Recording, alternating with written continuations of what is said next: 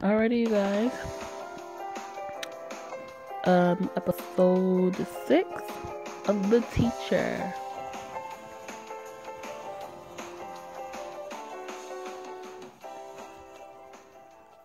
I kind of forget where I left off at, though, girl. Oh, damn. Since you're the nanny, I'd like you to take Kylie out tomorrow night. Why?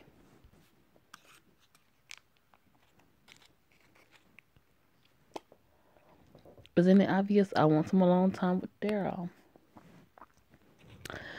So I was thinking I'd cook some great dinner, put on some sexy clothes, and tell him I wanted, and tell him you wanted to take Kylie out to the movies to go see Bambi or something. And I made him dinner because I didn't want him to starve. First of all, Bambi's like 100 years old, girl. Second of all, he's a grown man. I don't think. Oh, don't you think he can take care of dinner himself? Of course he can, but I'm sure he'd appreciate the thought and the view. Fine. Do what you I said, when do you want us back? I think around 10 p.m. will be cool. Let's say we eat at 6 and then probably take them around an hour or so. Then we have 3 hours for dessert. Oh my God, I did not need to hear that. So, it's a deal? Fine. Maybe you're not so bad after all, babyface. Girl, my name is motherfucking Mia. Why did I agree to this? I'm gonna better go find out which movie Kylie and I should watch tomorrow. Mr. Collins, you startled me. Did detention exhaust you so much you need to walk with your eyes closed, Miss Rose? He had a mocking tone to his voice and a hint of a smile on his lips. Why is he doing this? Should I ask him?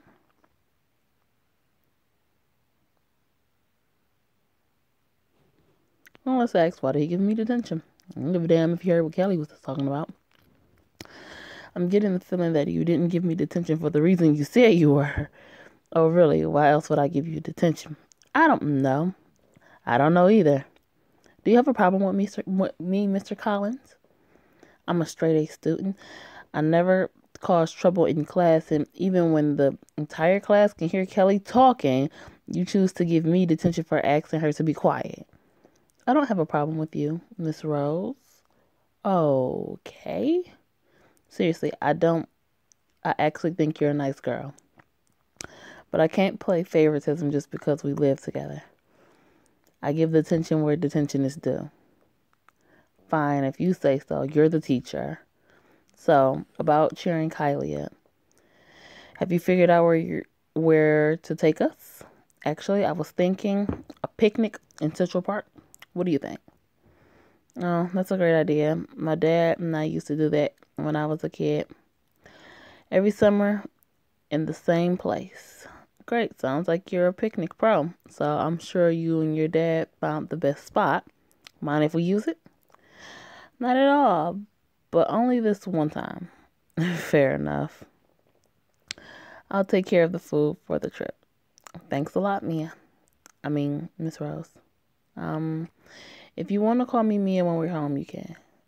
Thank you. I appreciate it, Miss Rose. Okay, girl. Whatever. Don't give him permission to go. No, let that bitch call you Miss Rose for the rest of your life, oh. I'll take that as a no then.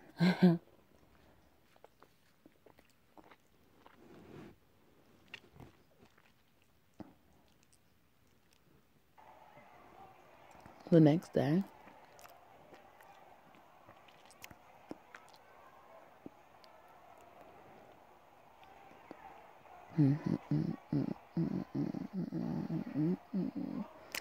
Hey, Kev. Hey, Mia. How's it going? Well, Kylie is great, but Cassie and Mr. Collins are kind of hard to deal with. What do you mean? What have they done? Well, Kathy basically said that if I didn't help her win over Mr. Collins, then she would make my life miserable. So I have to take Kylie to the movies tonight so that she can get some alone time with Mr. Collins. Wow, okay, she knows what she wants. Are you going to let her snatch... Wait, so are you just going to let her snatch Mr. Collins? Honestly, she can have him. His mood swings are kind of giving me a whiplash. Girl, who you telling? One moment he's nice and good to talk to, but then he suddenly becomes cold and unapproachable. I was about to say unappreciated, girl. I don't really know what he thinks of me. I'm afraid he doesn't like me very much. Maybe he just thinks it's awkward to live with his student. I think it's awkward too, Kels. Speaking of the devil.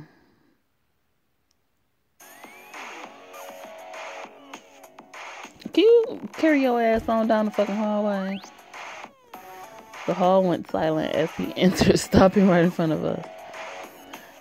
The girl started to whisper and giggle. He had a pretty stupid not... Wait, he had to be pretty stupid not to know what he was doing to all of these girls, including me. Right across from me, Madeline, Macy, and Laura were swooning as well. Oh my God, he looked at me.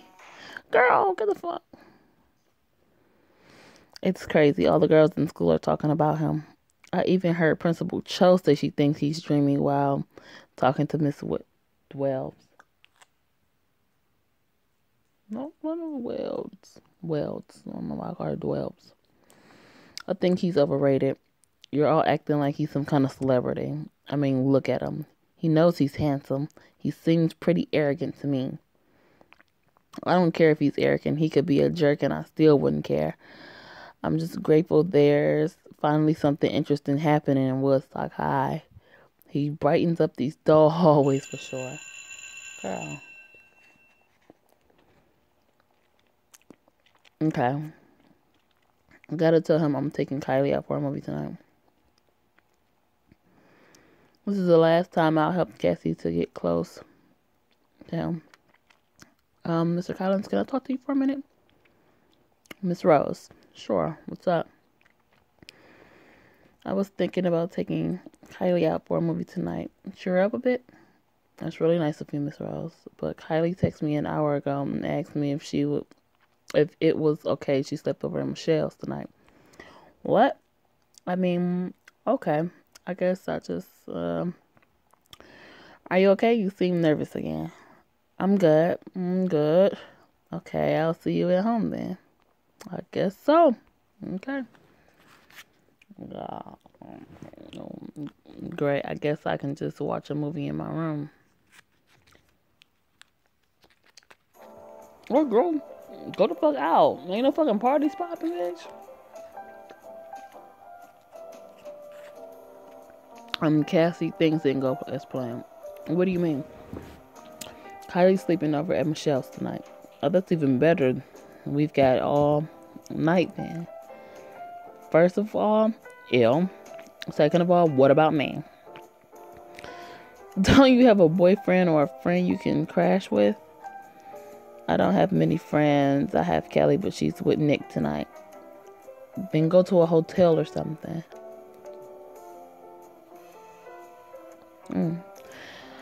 It's pretty expensive to rent a hotel room, Cassie. Unless you're planning on paying, you can forget it. Thank you, girl. And stop bossing me around. I'm tired. I tried to help you. Fine, but don't think you're having dinner with me and with their enemy. I'd also just suggest you sleep with earplugs tonight. You don't and don't come out of your room, girl. This is ridiculous. Why can't I leave my room? Let's just say I find the bedroom pretty boring sometimes. Fine, I'm gonna run. Fine, Daryl could be home any minute now. Do me a favor and go upstairs straight away when you get back, okay?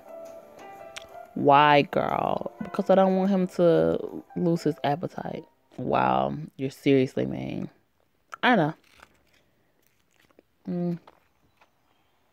He's a bitch. I like running. I'm good at running. It takes my mind off things. The conversation I just had with Cassie left me needing some air. I love Woodstock when it comes to needing some outdoor time. Well, some time outdoors. Sorry, yeah. I'm thankful to have grown up here. I love New York City, but it's never going to be Woodstock with this charming parks, meadows, creeks, lakes, and pine woods. I feel lucky for valuing nature. Not many kids do these days, unfortunately. It's a beautiful little town. I feel like everybody knows each other and out to look away and look out for each other here. I remember when mom died, the whole time knew before dad and I got to tell everyone else ourselves. Flowers came from all over the city the following days, cards, chocolate, cakes, cookies. All the people who hoped they could brighten up our day a little. Some even brought me teddy bears.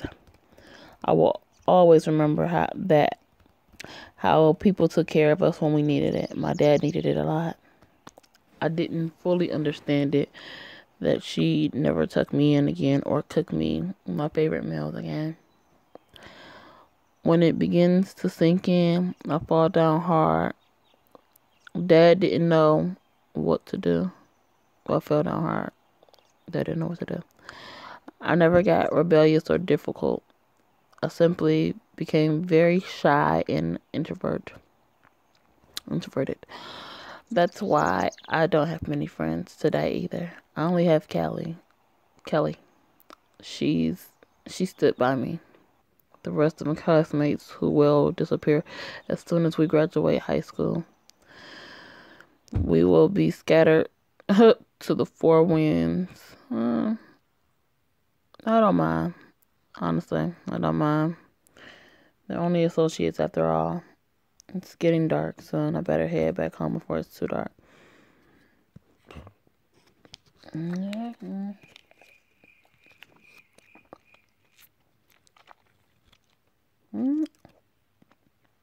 Honestly, I hope Mr. Collins wouldn't fall for Cassie's little plan. Hope he would show up. I hope he would show me he was better than that and smarter than that. I wanted to run home to check whether or not he played along with her gang. But at the same time, I was afraid to find out if he's that kind of guy. Especially after Miss Collins told me about his many girlfriends, many, child. That's what she was saying. He was a hoe. But then she gonna try to say he ain't no player. I think the only thing I need right now is to get inside and take a nice long soak in the tub. Pamper myself and end the night with a good movie and some ice cream. Why didn't you go to your dad's house, girl? No, just had my fingers crossed I wouldn't walk in on something I'd never unsee again. As I step inside the mansion, I can hear romantic music coming from the kitchen. I thought I might as well just run up and get in the tub, no looking back, even though I wanted to. I wanted to spy on them. I wanted to see how he was acting around her because, not jealous. Want to get him known better. I guess it's because I want to know him, the real him. I felt like I got a glimpse of who he was when Cassie called me a nun. He laughed, which probably indicates he's got a dirty sense of humor. Not exactly my cup of tea. I'm not good at telling dirty jokes, and I get awkward hearing them. I grabbed my PJs and my phone so I could soak in the tub with some relaxing music. Girl, don't tell me you about to walk in on his ass.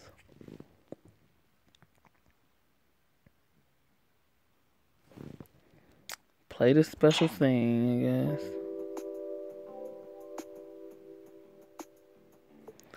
I grabbed the door handle and opened the door. Oh, shit. In front of me stood a wet, barely covered Mr. Collins. He was surrounded by steam and water dripping from his hair down into his muscular pores. Oh, my Jesus. I cannot believe that he just walked in the bathroom with this man. He was holding a towel over his head. Like I just walked in on him drying his hair. He looked surprisingly chill at me, and I was sure I could almost see him smiling at me. I just stood there like an idiot with my mouth open wide and my hands still on the door handle. I'm so sorry, Mr. Collins, I stuttered. He smiled to himself and continued to dry his hair. I knew it was him casually suggesting and expecting me to close the door again. But I couldn't. I was frozen. I couldn't take my eyes off his dripping wet body. I kept looking up and down. I kept looking up and down at him right until he said, "Diet and exercise." What? I didn't dare to look at him, so I looked down into the damp floor tiles.